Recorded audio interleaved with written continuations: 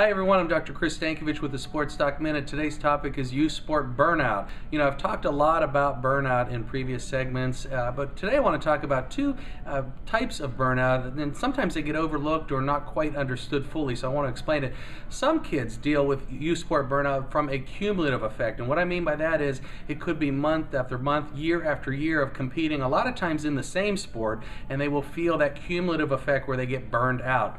But the second type of burnout that I often see is from that short burst burnout, and that comes about from high intensity sport over a shorter period of time. So it may not be months and months and months or years and years, but instead it could be just 1 month, or it could be a couple weeks of long practices, games, and just a complete total devotion to sport. And so you will see in both instances the cumulative effect can lead to youth sport burnout, and so can the high intensity shorter bursts. So pay attention to both, and if you see signs, make sure to address it, talk to your child, and if you need a professional assistance, make sure you seek out that help as well.